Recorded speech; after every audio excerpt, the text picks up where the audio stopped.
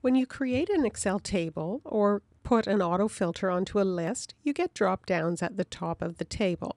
And if it's a date column like this one, when I click, I see the dates are grouped. So I've got 2 years of data, so it's grouped them into those 2 years, and I can click the plus signs to see the different months and then go in and see each date and select or unselect them. And the same thing if I put a filter on this list by clicking the filter button on the data tab. It puts a drop down in each column heading, and again the dates are grouped. If you don't like that feature, you can turn it off. You can either do it manually, or if it's something you do a lot, you could record a macro while you do this, and then put that macro as a button up in your quick access toolbar. And to do this manually, go to the File tab and click Options.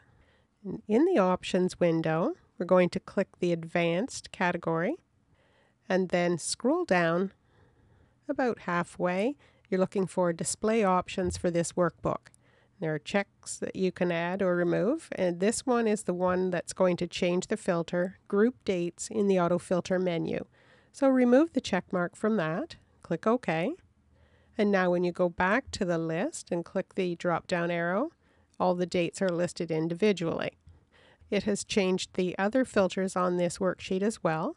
So this one is all by date, and so is the one that's not an Excel table.